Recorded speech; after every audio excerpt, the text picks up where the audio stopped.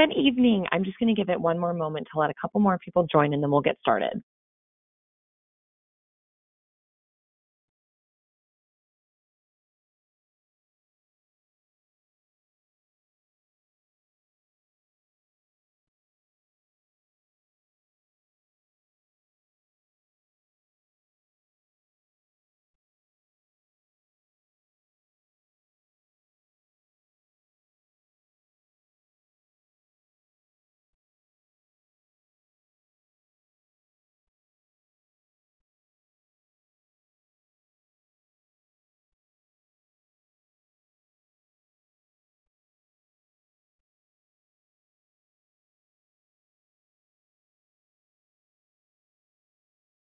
All right. Good evening, everyone, and welcome to the ARC-GAP webinar. We appreciate you taking some time out of your busy schedules to learn a little bit more about our programs. So before we really jump into things, I'd like to go over a little bit of housekeeping for those of you who are new to webinars. We have put everyone's phones on mute so that you can hear us, but we cannot hear you. We do have many people on the line this evening, so that helps to keep background noise to a minimum. However, this is meant to be an interactive experience, so if you do have a question, you will notice a box on your webinar dashboard that's titled Questions or Chat. If you do have a question during the presentation, just type it into the box and my colleague Mara will get back to you with an answer. If it is a question that many people are asking, Mara will pass it on to me and I will go over it at the end of the presentation. Just as a note too, I am going to cover a lot this evening, so I do encourage you to hold your questions to the end, as hopefully I will answer those during the presentation. All right, so we do have people from all over the country joining us tonight, so welcome everyone. Our presentation should last about 50 minutes, and hopefully by the end you'll have a much better sense of the types of programs that we offer here at ARC. So my name is Margot Brookfield, and I am one of the directors here at ARC-GAP. A little bit more about me. I have been with ARC for over 7 years now. I started out as a trip leader in 2015, including leading our Latin America and East Africa GAP semester programs, before transitioning into the office in January of 2017. Since joining the office, I have had the opportunity to direct a number of our programs, including our South America, Himalaya, East Africa, Pacific Islands, Central Caribbean, and Northwest GAP semester programs. Building, scouting, and designing these programs has been a true joy and passion of mine. And on the GAP team with me here at ARC are Emily Rosser, Sierra Durkee, and Alex Morton. So Emily is a GAP director and is in charge of our Southeast Asia, Western Mediterranean, East Africa, and Hawaii GAP semesters. She has led 2 global GAP year programs, which were 9-month-long semester, or not even semesters, 9-month-long programs in Asia, Africa, and Latin America for another GAP year company in the past, and is really passionate about this growing field. Sierra is another of our directors. She is in charge of our South America and Pacific Islands GAP semesters. She is a former ARC GAP instructor in South America and also used to direct summer programs for ARC. And then lastly here we have Alex, who is another GAP director in charge of our Western U.S., Himalaya, and Central Caribbean programs. And she is a former GAP year instructor with us, having led more programs than any other GAP instructor ever, with 6 semesters under her belt. So she is a great resource if anyone is looking at those programs. So we are speaking with you tonight from our headquarters in Bend, Oregon. We moved here about 5 years ago from our previous location in the Bay Area, where we were for roughly 25 years. So this has been a really inspiring place to work for us, and the outdoor adventurous environment around us does prove to help us create some pretty amazing programs around the world. And we are a small mom and pop type company here, so you can reach out to any of us, including our executive director, George Hoke, simply by calling our office. So at this point, we are entering our 41st year, or it's our 40-year anniversary, 41st summer. Our first programs left in the summer of 1983 and were run by our founder, Lisa Halstead. So if you'll notice, we do call ourselves ARC. The R comes from the fact that we were originally called Adventures Rolling Cross Country, but our company has expanded over the years, and we did drop the rolling but kept the R. People knew us as ARC, not ACC. We thought that sounded a little bit better than ACC. So as we evolved, we did change that. But originally, Lisa organized a small group of students with one other leader and packed a van full of, leaving New Jersey, where they were at the time, and drove across the U.S. to experience the wilderness areas of the West and what happens with, team building and group dynamics and personal growth and leadership in this unique environment. So we have evolved over the years, as I mentioned. We now travel to 22 different countries around the world, all while maintaining the founding themes that really made our program so successful in the beginning and are really what our programs are all about. So over the years, I think we have incredible legitimacy within the larger market of both summer and gap year programs due to our longstanding history with nearly 40 years under our belt of running programs.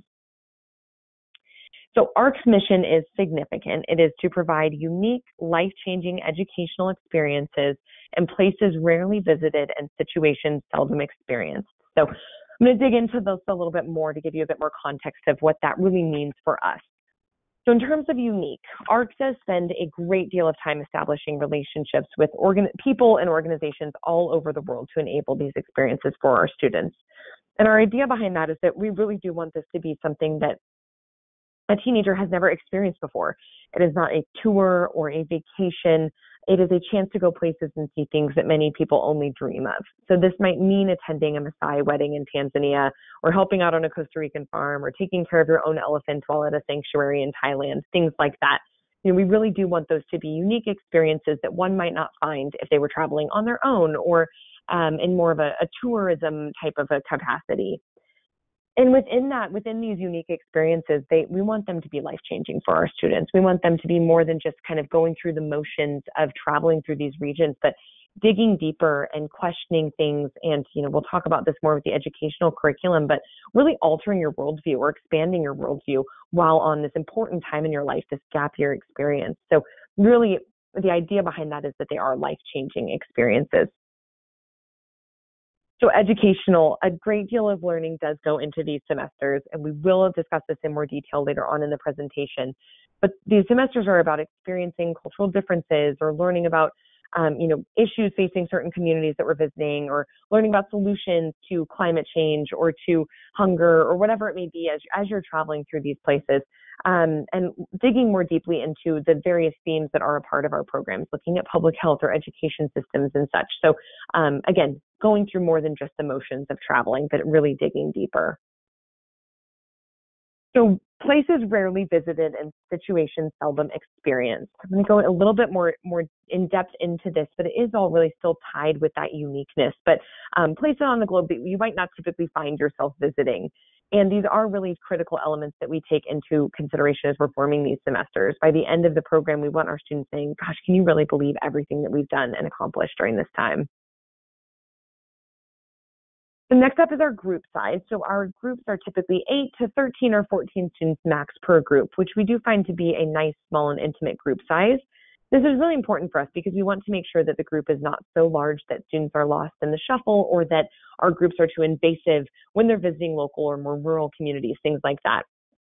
And this is your opportunity to have a significant experience with your group. When you get to know one another on that more familial type level, it does really become instrumental to the overall experience and learning for students. And frankly, for most students, the group ends up being a pretty big highlight of their experience overall. Our age range of our students is 17 to 20 years old. So a student cannot turn 21 while on a program with us. And the reason behind this too is that we really do feel that this age range does keep students in a similar place in life versus being older and maybe done a few years of college and now taking one of our gap programs.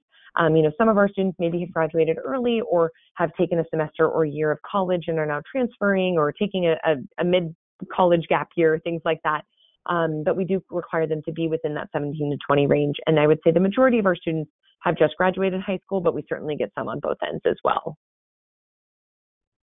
So a big thing about, kind of our criteria and what we're looking for in students is we want students that want to be here. We want them to want to be a part of this particular experience. And ARC is not a program, overall, we are not a program for students who are coming out of a youth at risk environment or who maybe need more, we're not a mental health or therapeutic program. So if students potentially need more support in that realm, then we want to make sure that they're in a space where they can really receive that support adequately. But rather, we want students who are ready to buy into this experience and push outside of their comfort zones. It is a longer period of time, 2.5 months, and we want to make sure that students are here for the right reasons. And that's why we do have an application process that students go through, complete with a detailed application, 2 to 3 outside references, 1 academic and 1 character, and then a mental health reference for anyone who has seen a therapist in the last 4 years. To be clear, that does not bar you from admission, but we do have another reference form that you would fill out, and then a subsequent interview to be admitted into our program. So a little bit more about our instructors. So our programs do have 2 instructors who are typically in their late 20s, I would say, more often than not, with significant experience in country, if it's international, or if applicable, language experience, particularly for our 2 programs in Latin America. Our instructors will speak Spanish. But overall, our instructors are passionate about education. They're motivating. They know how to run safe programs for young adults and how to connect with them. And they really play an important role throughout the semester, serving as mentors, teachers, big brother or sister, or a friend, even a parent or guidance when need be. For training purposes, we do require that all of our instructors have completed the Wilderness First Responder course, which is a rigorous 80-hour medical training course that is one step below an EMT. They do also have they go through our summer staff training, which is roughly 8 days, and they go through a 7-day trip-specific prep with us here, prior to heading out on the gap semester. So they do have a significant amount of experience prior to heading into the field with students. But most importantly, they are dynamic people with a proven reputation and experience working for ARC, and who serve a really important role for our students during the programs. Just a little bit more. Here's one of our recent cohorts of instructors. Moving on here. So we want to chat a little bit about our partners. So we are often asked, how are you able to run safe programs in East Africa, Southeast Asia, Latin America, et cetera? How do you have these intimate connections with people? And we feel it's important to note that we have developed and nurtured and really maintained these relationships with our in-country partners over the years. A lot of that has been through either long-standing partnerships, or we do go and we get to scout and vet our partners in locations that students are traveling to. But we trust our partners to help us create these dynamic itineraries that are not only impactful, but also flexible, and find projects that are going to be the most important that they can be for students. And it is these relationships that help to really make our programs what they are. So next up, I want to chat a little bit more about safety. And of course, it's important when you're considering sending your student, or if you're looking yourself, if you're looking to go on an adventure of this length, to think about, okay, what if something happens? What infrastructure is in place? And we are very proud of our safety record here, and do attribute it to being proactive in the field and to hiring mature, responsible leaders who are required to go through that intensive 80-hour medical training to ensure that they can create that safe environment for students and act appropriately in the case of an emergency. So we do have a dialed infrastructure of extensive safety protocols in place if something did occur. And more often than not, if it's an international program, it might be traveler sickness or something, and a student needs to go to a clinic for that. If they do, then we ensure that our students are always taken to clean and safe clinics, often with the help of our in-country partners, to determine what is the best place to take our students. They are always accompanied by one of our instructors. We do also keep families in the loop. Throughout that time, we do have an after-hours emergency contact if needed, and a set communication protocol between the office, instructors, families, as well as our in-country partners, to make sure that everyone is on the same page should something like that occur. All right, so next I'd like to just chat about the programs that we offer here.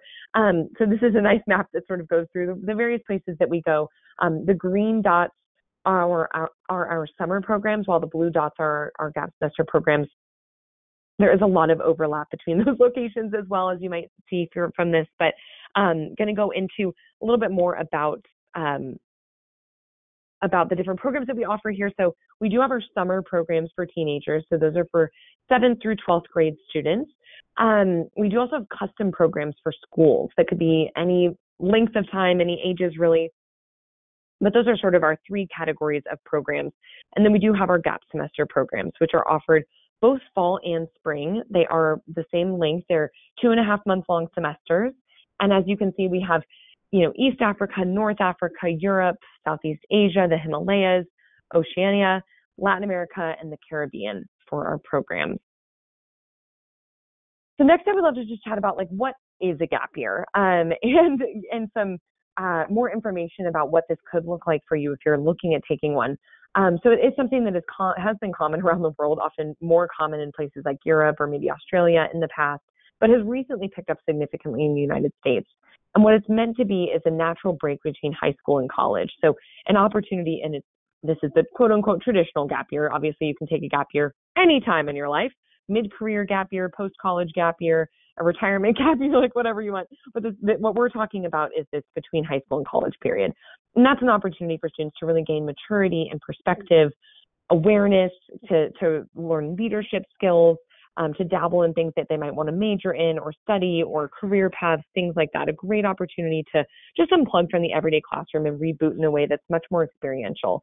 Experiential education being such a big part of that gap year. Students often gain a better sense of identity, self-confidence, and ability to connect with real-world experiences. It might reignite a passion for learning, if you're feeling burnt out after that high school experience. And as I mentioned, look at different career paths as you're moving on.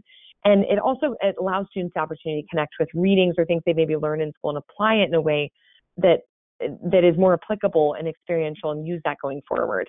So within each program, there is a framework comprised of 5 different pillars, as we call them here. So we have education, cultural immersion, leadership, project-based learning, and adventure. And these really are the foundation and essence of our semester. So to dig into this a little bit more, the educational curriculum is a big part of our programs. They are, as I mentioned, meant to be educational opportunities for students. But a big distinguishing factor for us is that these are not meant to be academic semesters. They are not meant to be like school with assignments and readings and tests, etc. But they are meant to be an experiential educational opportunity.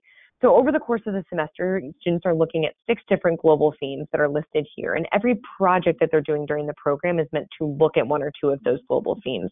So these are environment and conservation, the movement of peoples, literacy and education, public health, indigenous rights and histories, and then social justice. So a big piece of this too is there is, not only are there the experiential, like hands-on projects that are a part of the program. So any like itinerary piece that you might see or highlight of a program, those are often what we refer to as projects, where students are getting those hands-on experiences that relate to these themes. And each of our projects is meant to look at 1 or 2 of these global themes. So through these local organizations that we're working with, students might do research or conduct interviews or join ongoing projects. They spend time working alongside their peers as well as community members to gain a deeper understanding of the theme. And that's really meant to enhance that experiential learning. And the rest is sort of discussion-based. So students are having discussions, thinking more critically about what they're learning and experiencing. We do have something called a course reader, which is what's pictured here. I mean, they're joking, holding them upside down, but those are the course readers, which is a series of short articles about each of the projects that students are reading about throughout the semester, just to learn a bit more about what they might be encountering during the projects of the program. To supplement that, students might not just reading articles, students might also be listening to podcasts, watching TED Talks or documentary films and things like that to kind of further engage that learning and context for the projects. And then the final piece of this is the Capstone Passion Project, which does allow students the opportunity to dig into one topic or theme that is of most interest to them. And it doesn't have to be one of those 6 themes that we just mentioned, but just something that they're excited to be learning more about. And then they research that throughout the course of the semester. And ideally, this is not through internet research.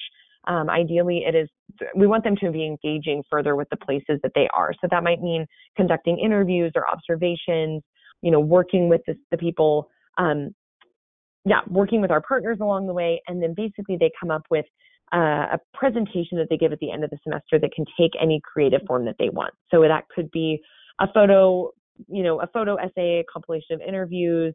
They might be doing a cookbook or, we've seen all sorts of creative things, slam poems, paintings, anything that really suits their interest best. And they present that at the end of the semester. So just a bit more about the hands-on projects. This is a major component of the program.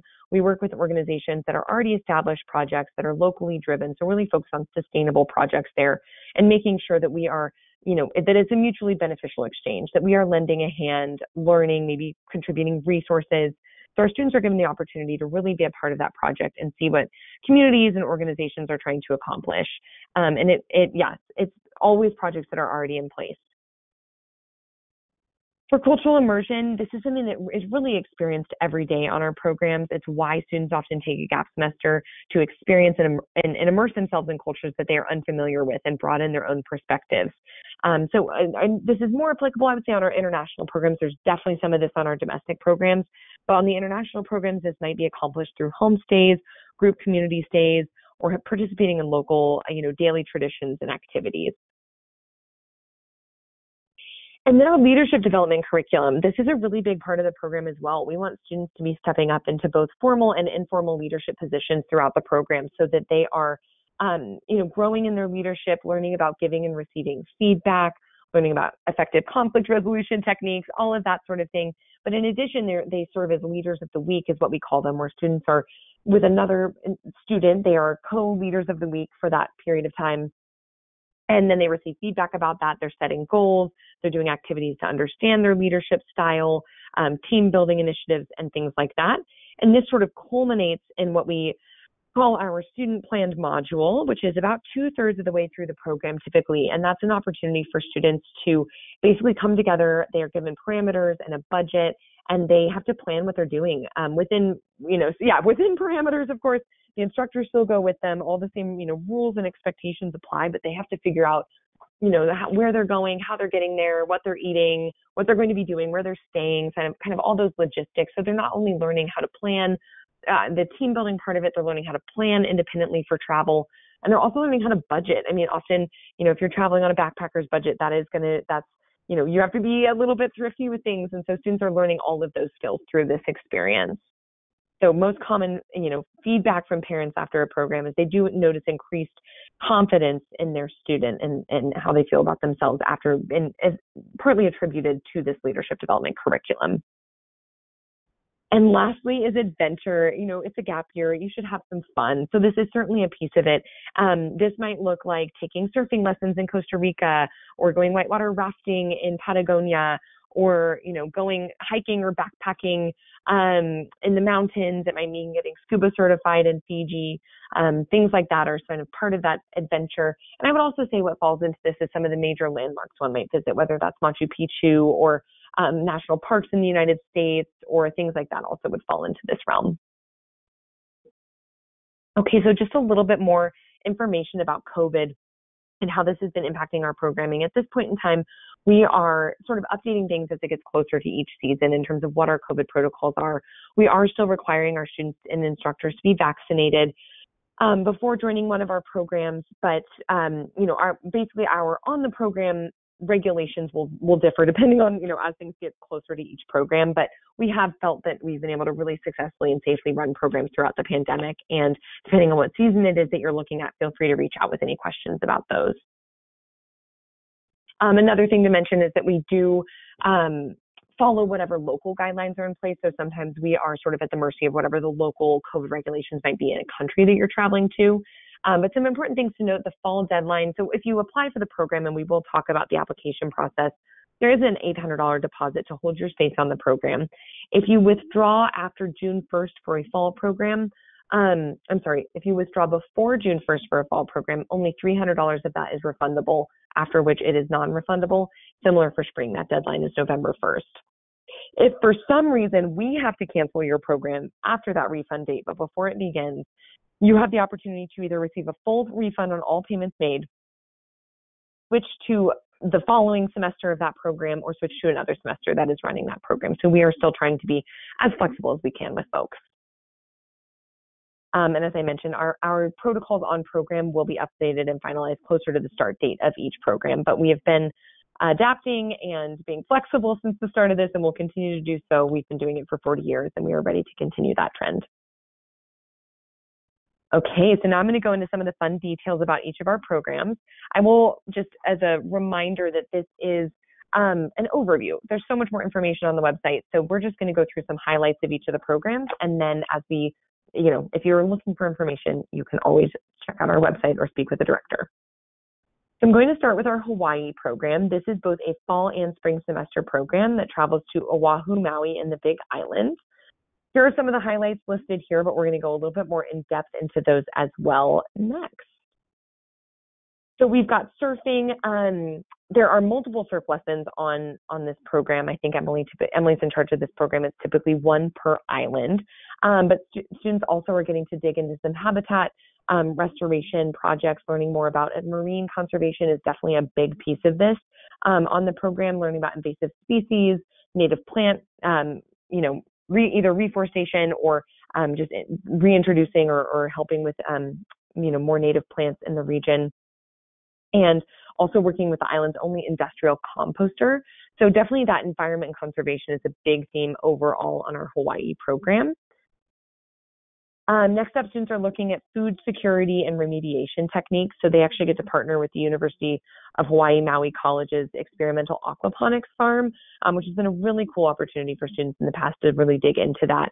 Learning about the college's community vegetable garden and sustainability through small-scale local farming.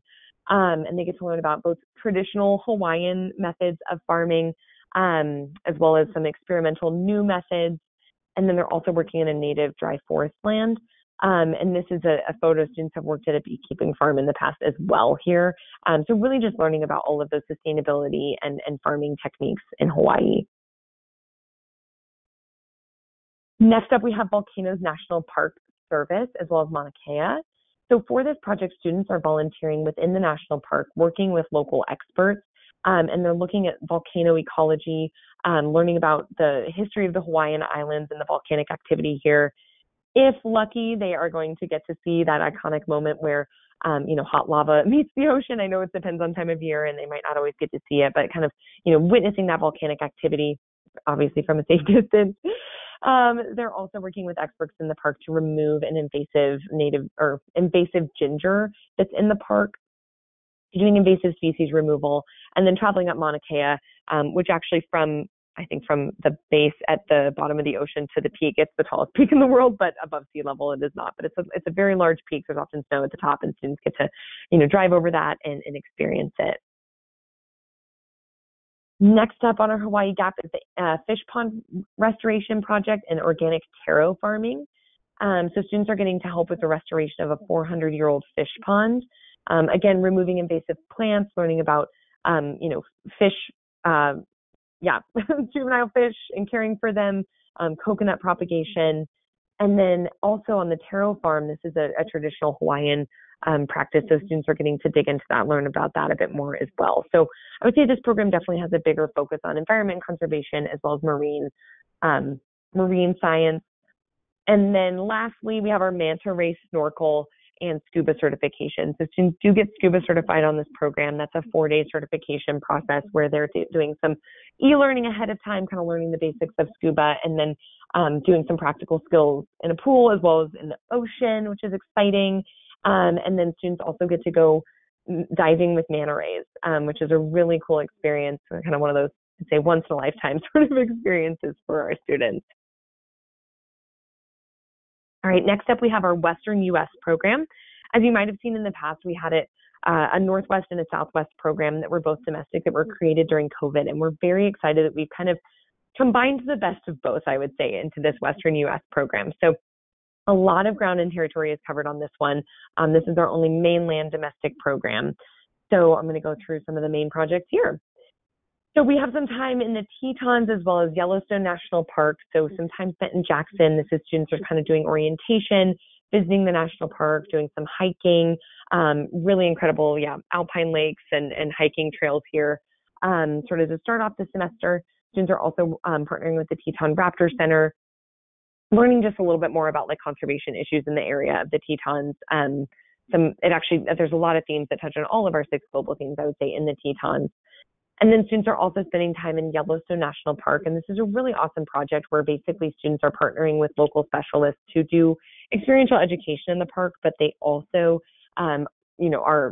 they work with students, but they're also experts in wildlife. And so students are learning about bison, gray wolves, and grizzly bears, learning about tracking these animals, seeing them in the park in their natural habitat, understanding the barriers to conservation for them, as well as sort of touching on just overall preservation of public lands is a big theme on this program. Next up, we have our Wolf Sanctuary as well as the Wilderness First Responder course. So at the Wolf Sanctuary, basically this is a sanctuary for wolves that have not been able to be reintroduced into the wild. So they are more or less domesticated at this point. And so students are learning about kind of building upon it, which is really cool, that project in Yellowstone, looking more at wolf conservation. What are some of the issues that gray wolves are facing in the United States, being, they've been eradicated from certain environments, they've been reintroduced into certain environments. So learning more about that. Students get to go rock climbing at the Colorado National Monument. The wolf sanctuary is in Colorado. And then they also get to do the Wilderness First Responder course, which I know I mentioned our instructors are required to have. So students actually get to do that course on this program. It is an 80-hour course. They do get a lot of practical skills that are super important for anyone recreating in the outdoors. You'll see a scenario here. They're doing night scenarios with symptoms and what they call the moulage, the kind of fake blood. You get scenarios and you have to use your skills to stabilize a patient or make sure that they can get further medical support. So really, really awesome certification. Next up, we have a bunch of national parks that the students will be visiting on this program throughout. So I know I mentioned the Tetons and Yellowstone. They will also be visiting a number of national parks in Utah. They might go to Arches, Canyonlands, Zion. A bunch of those are included here, as well as, the Grand Canyon. So a lot of famous and iconic landmarks where students are getting to just explore, learn about, again, public lands, conservation, and do a lot of hiking. So definitely get ready to hike on this program. Next up, we have Cataract Canyon rafting. So students get to go on a multi-day rafting trip, which is super fun. You set up camp on the banks of the river, swim during the day. It's a really fun experience. They get to learn about water rights issues in the Southwest. And then they work with an organization called Design Build Bluff that do eco-building projects for tiny homes. So also learning about housing security and such. And then also visiting Bears Ears Monument. So students are getting their hands dirty here as well. Next up, we have our Borderlands Immigration project as well, and then finishing in Hawaii. So this is a mixture of Arizona and Hawaii, but students are getting to learn about immigration reform and initiatives on the southern border through a week-long delegation workshop. So working with organizations that are active in this area and just learning more about immigration issues at the border. Super important and relevant issue for us here in the United States. And then students also get to go to Hawaii. They do finish on Hawaii on the Big Island. They do the same volcanoes, National Park Service, and project and exploration that I mentioned in Hawaii Gap, as well as getting their scuba certification at the end. So this is another program that has 2 certifications, really awesome. All right, now we are moving on to our international semesters, starting with our Central Caribbean program. I think I forgot to mention that the Western U.S. program is a fall-only semester. Due to weather in the region, Central Caribbean is a fall and spring program, so you can do that either semester. So we're going to go dig into some highlights here. So this program travels to Costa Rica, Panama, and Belize. And basically in Costa Rica, the students do a Spanish language school. They're in homestays. They are digging into Spanish language at an accredited school. So they're broken up into beginner, intermediate, and advanced courses. So really digging into Spanish language, not only through those classes, as well as through their homestay families at night, which is great. And it's on the coast. They can go, surfing or swimming during the day, play volleyball on the beach, those sorts of things. Really fun experience. And then students also do a ranch stay at a ranch that we've been working with in the highlands of Costa Rica for 25 years now, I think. So students are learning about, again, kind of sustainability, farming, helping out around the farm. It's a really rural, very small community. So also sort of learning more about rural life in Costa Rica and the highlands. Next up, we have our sea turtle conservation project, as well as our Belize jungle immersion. So this is where both fall and spring get to do sea turtles. It just differs where. It's in Costa Rica if it's fall, it's in Belize if it's spring.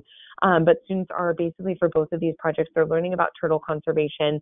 They are, and if they, when it alters too, we have alternate projects that are still conservation oriented in both places based on the migration of the turtles at that time of year. But basically either way, students are getting to patrol the beaches at night looking for nesting sea turtles. If lucky enough to see one, they get to catch the eggs, go put them in the hatchery where they can be monitored and kept safe. Here students are pictured making, signs for the beach about keeping the beach clean or protecting the turtles and things like that. So really cool project. And also if lucky, students do get to, if there are hatchlings while they're there, they get to release them into the ocean and watch them kind of waddle out to sea. It's a really special experience. Next up, we have the Monteverde Institute. This is still in Costa Rica. This is an awesome project where students are learning about a variety of different sustainability efforts in the cloud forest of Costa Rica. So this might mean animal conservation, it might mean native plants, native species planting, things like that. There's a lot that goes into that project, but students are really getting to dig into that there in a really hands-on way. And then students also get to some of the fun stuff in Costa Rica. They get to go rafting on the Pequari River on an overnight excursion on the Pequari, which is very fun. And then they also get to take surf lessons on the coast of Costa Rica. Next up, we're heading to Panama for these next projects. We do have our Rural Community Health Initiative. This is a super cool project where students are getting to learn about these pop-up clinics that are set up in the rural Bocas del Toro, somewhat remote islands of Bocas del Toro off the coast of Panama. So students are not giving medical care, they are helping just more with administrative tasks, but really getting to learn more about healthcare access in this region. And then also just spending some time in the Bocas del Toro sort of archipelago. It's super beautiful. Students can go swimming and exploring while they're there as well. Next up, we have our marine conservation project in Belize and the scuba diving certification. This is a huge highlight. Students are basically traveling to a more or less private, tiny little island, or key as they call them, off the coast of Belize, working with an organization that does marine science and conservation here, particularly looking at lionfish as an invasive species on the barrier reef here. This is the Mesoamerican barrier reef. It's the second largest in the world to the Great Barrier Reef. So students are not only getting scuba certified, but they're also helping to actually remove the lionfish from the barrier reef by spearfishing. It's a really cool project.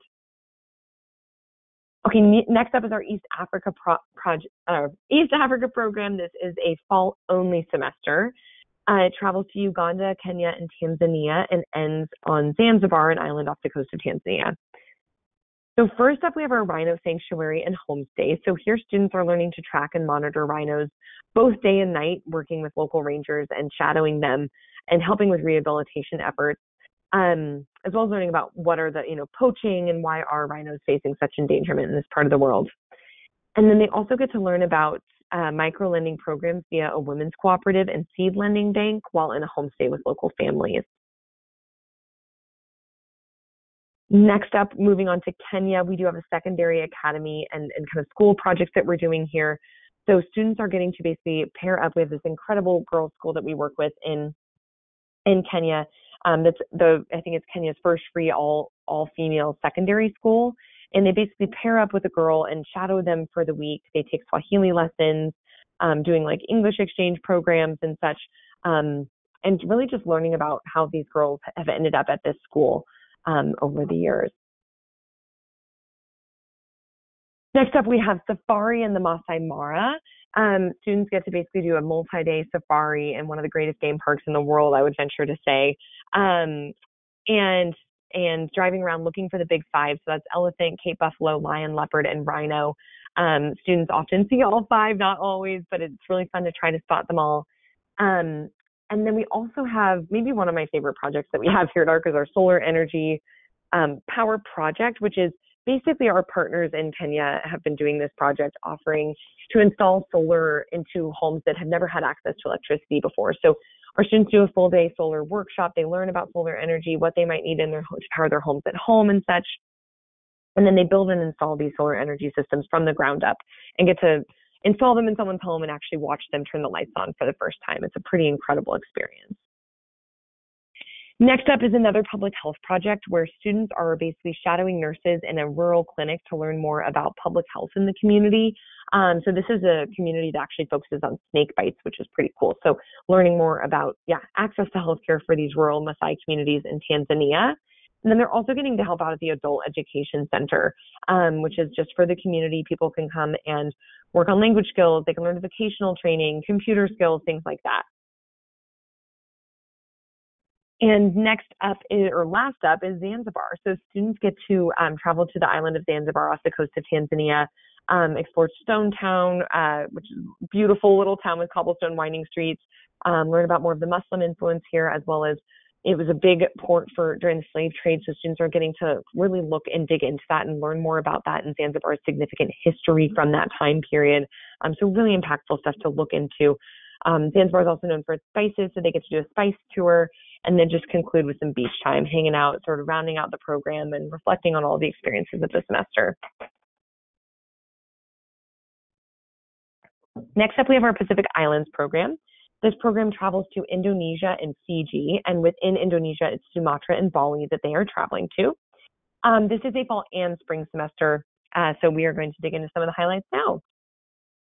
First up is our orangutan project, conservation, and then the rice farming homestay. So for this project, this is in Sumatra. Students are working with a local NGO that is helping to protect the critically endangered orangutan. So they trek into the rainforest with, in search of these in the wild, working with specialists and also learning about deforestation and how that is really impacting conservation of these animals in the rainforest. And then students are also doing a homestay in a local Sumatran home and really learning about, rural farming, rice farming. As you can see here, just really digging into all that entails in rural Sumatra. Students then travel to another part of Sumatra for another kind of immersive opportunity in the Lake Toba region, which is a very different kind of indigenous group of people in Sumatra. They get to go kayaking on Lake Toba and then homestay in a coffee farming village, as pictured here. Those are actually coffee beans. That's what they look like when the fruit's on them, and learn more about the coffee making process and how that is such an important export for Sumatra globally.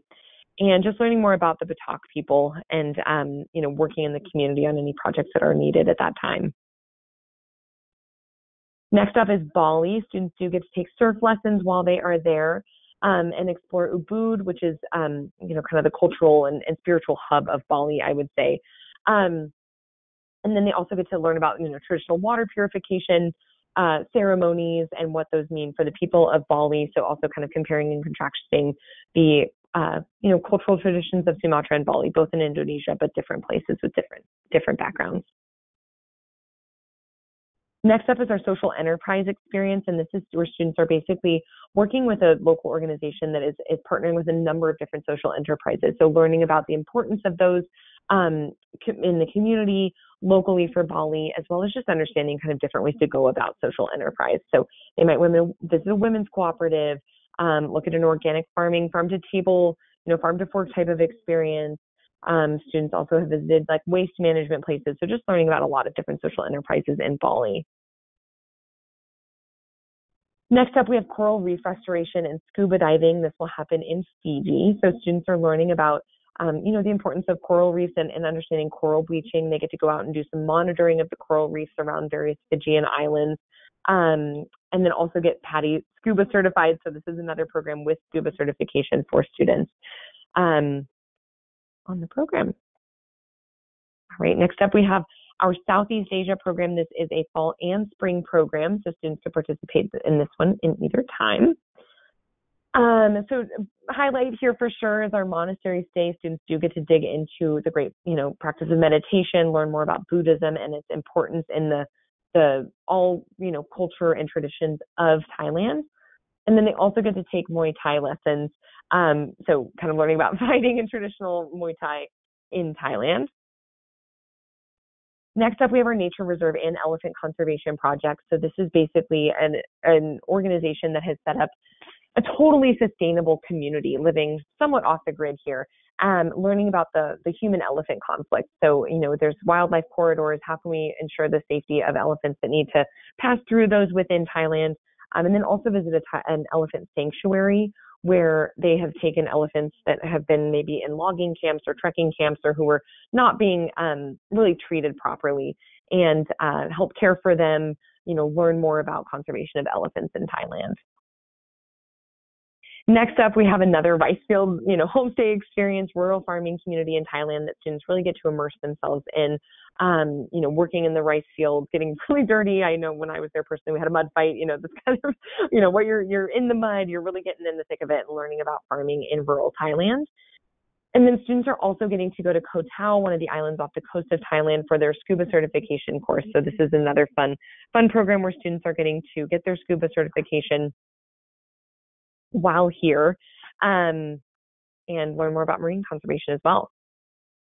Next up, we have a sort of classroom assistance, more like an educational exchange where students are working with students, providing some classroom support or extracurricular activities, shadowing and learning through that. And then one of our, kind of big projects or opportunities on this program is we have an organization that we partner with that works with veterans of what they refer to as the American War and learn more about their stories and the background there as well. And then students get to go kayaking and exploring in Lan Ha Bay, so more of the fun experience. They get to overnight in a junk here as well, which is a traditional Vietnamese boat. But this is a UNESCO World Heritage Site, so really cool experience. And then finally, we have Cambodia, which is our Clean Water Filters project, as well as visiting Angkor Wat. So basically, this is an opportunity, another one of my favorites, along with the solar energy. I think this is such a great sustainable project. Students are building and installing biosand water filters for homes that have never had access to clean water before. It's actually for communities. They last up to 40 years. It's a really amazing and impactful project. And then students do get to also watch sunrise over the ancient ruins of Angkor Wat.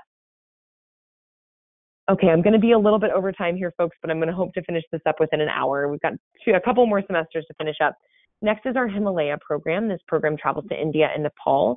And this right now is going to be launching again in spring 2024. So a year from now, we will be restarting this program. And then thereafter, it will probably be a fall program as well. So students get to spend a good chunk of time in Nepal with they start in Kathmandu, learning some basic Nepali phrases with Nepali language courses, as well as doing some culture and Nepalese cooking classes. They get to visit Bhaktapur, which is a UNESCO World Heritage Site, and do a guided tour of that, as well as doing homestays with Nepalese families just outside of Kathmandu, and working on some projects and farming and such in that community as well, sort of informal, but more of an immersive experience. Next up, another program where students are getting to learn a bit more about Buddhism during a monastery stay. This is actually a monastic institute, so they have young children who are learning to become monks here, and so students are getting to learn about meditation, the history of Buddhism, things like that as well. And then they also get to do an overnight backpacking trek through the Himalayas. It's the Annapurna circuit that they're doing, the Poon Hill Loop outside of Pokhara, Nepal. So a multi-day backpacking experience here. This is one of our only programs with overnight backpacking. Next up, students are in the Ladakh region of northern India, which is the Himalayas of India, really. So very, very much more of a Tibetan influence than what you picture of what more southern India, what the culture and everything is like. But students are getting to work with a really awesome organization here that is doing snow leopard conservation. To be clear, you probably won't see a snow leopard. They're incredibly elusive, but it's an awesome organization that's working on the conservation of those. And then in southern India, students are working at a sloth bear sanctuary, as well as somewhere for rescued elephants. So a lot of wildlife conservation on this program as well. Also, if you haven't seen sloth bears, they're very cute.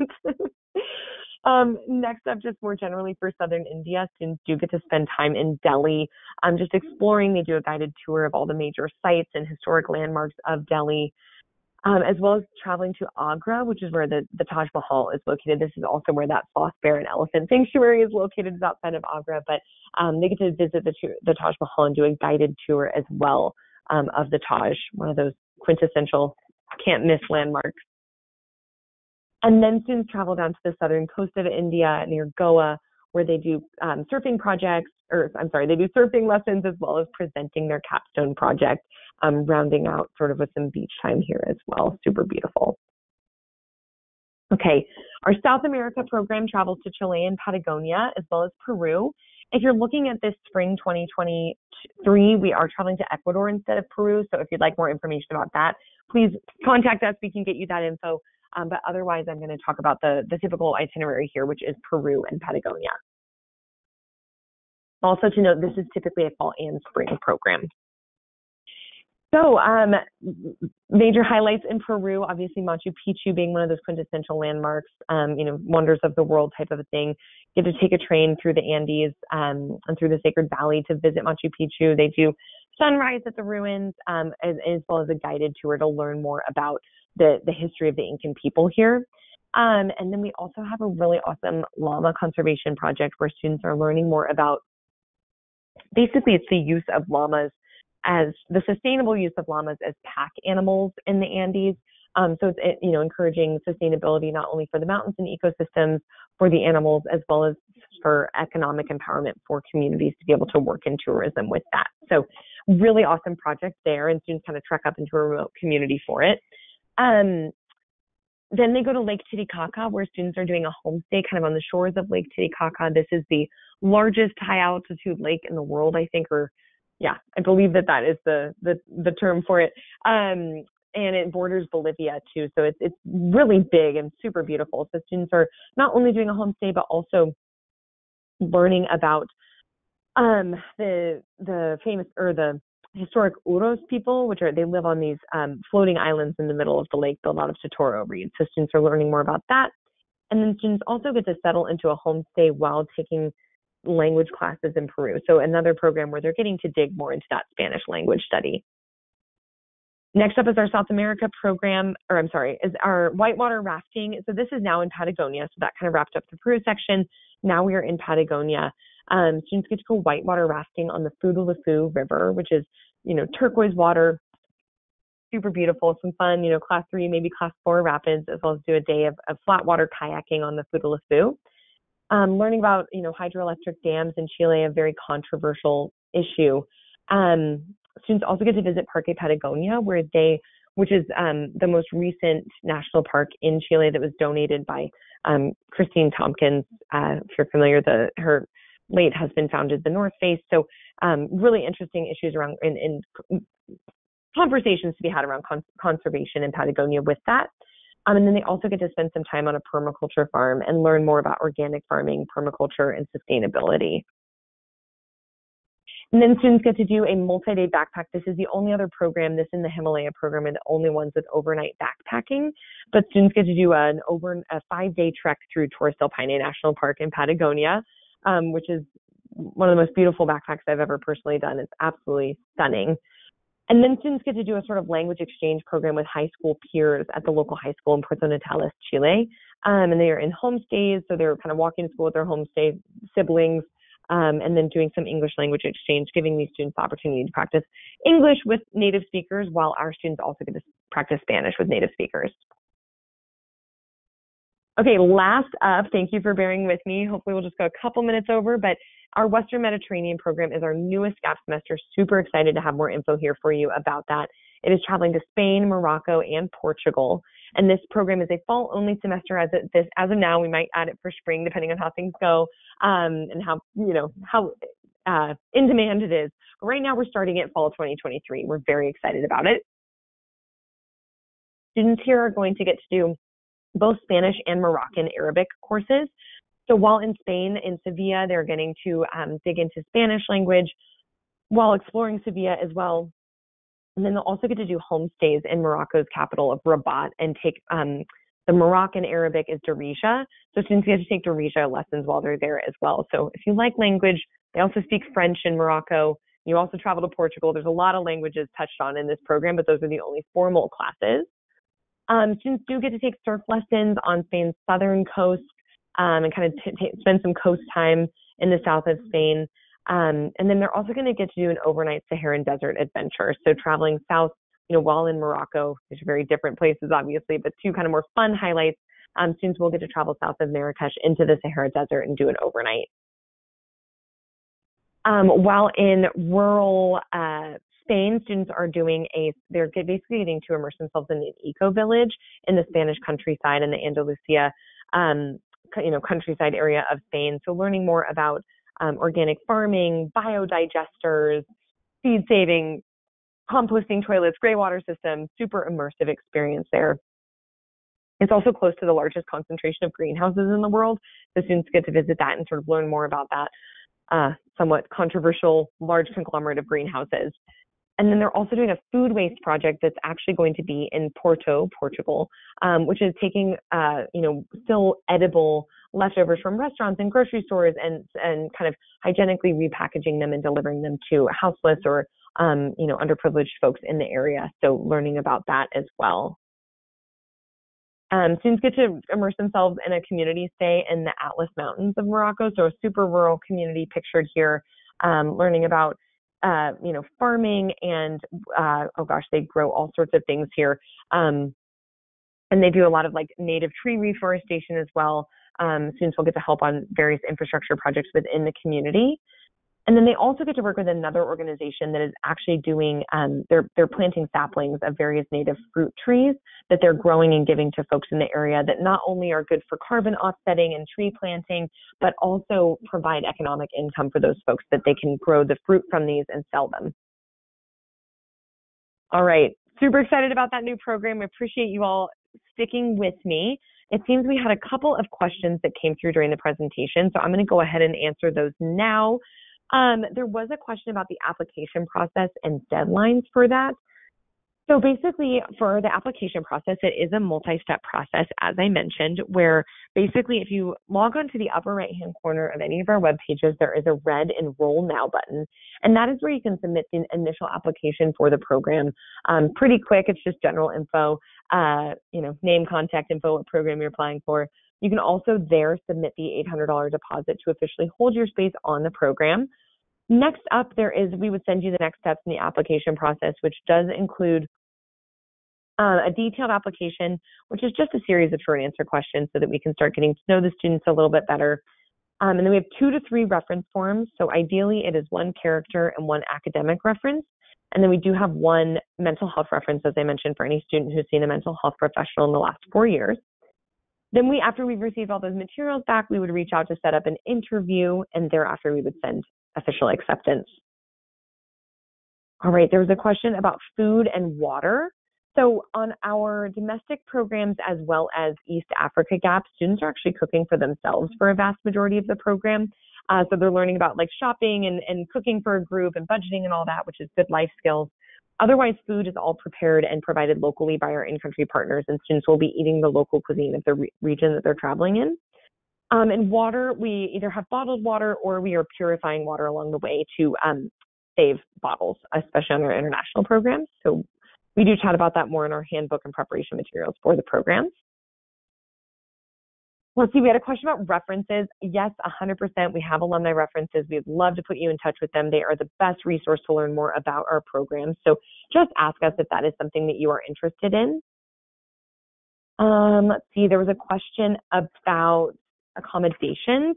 So also on our domestic programs, as well as the East Africa program, students are camping on all of those programs, camping and cooking for themselves. Otherwise, on the rest of the programs, basically students are in a mixture of, hostels or hotels when they're in major city centers. They might be in homestays on the international programs, or, basic community lodging for some of those rural communities where they're doing projects. Let's see here. We had a question about, can you do fall and spring with ARC? Yes, absolutely. If you wanted to do 2 semesters with us, that is why we have 2 different semester options. You could do fall or spring or both, depending on how you are structuring your year. And if you're curious about sort of, how you might want to structure your year and such, you can always reach out to us and we are happy to answer any of those questions for you. Let's see here. There was another question about political context. Of course, that's, as I mentioned, we had to pivot our spring program from Peru to Ecuador due to the political, civil unrest that's going on in Peru. So we are always ready to change our itineraries or, do those sorts of things as needed throughout. We do work with our in-country partners to monitor what's happening. We also register all of our students with the State Department's STEP program, which is the Smart Travelers Enrollment Program. So if anything comes up and we need to pivot an itinerary, we are more than happy to do so and ready and willing at any point. See here, we had a question just about, what do colleges think of the gap year? That's a great question. And I think anymore it is becoming more and more an accepted thing where students are not only accepted, but really celebrated by some colleges where they want you to take a gap year. They encourage it. That it is often encouraged that students kind of apply to college during their senior year so that they, while you're in the mindset and have those resources available to you with your counselors and such, kind of get your applications in, and then you can defer for a year, push it back for that 1 year. Then on your gap year, you're not needing to worry about college applications. So that is what's often recommended, but you can, of course, reapply to colleges on your gap year if you so desire. That is always an option. All right. I think that was all that we have. So I hope that you all have gotten a good sense of our programs. We're just at an hour, so only 10 minutes over. But if you would like to learn more, there are a number of ways to do so.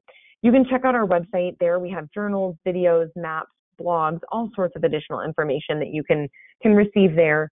You can always call the office and ask to speak with the GAP director. Ask us for those alumni references. We're always happy to provide those. We do have financial aid resources on the website as well as that we can provide here in our office as well. So definitely feel free to reach out at any point. But thank you again for participating in the webinar. I know how crazy school nights can be, so we really appreciate it. Mara will stay online to answer questions as long as people have them. But if something comes up thereafter or when we're done, just feel free to give us a call. Otherwise, we hope we'll see you for one of our upcoming GAP semesters. Good night, everyone.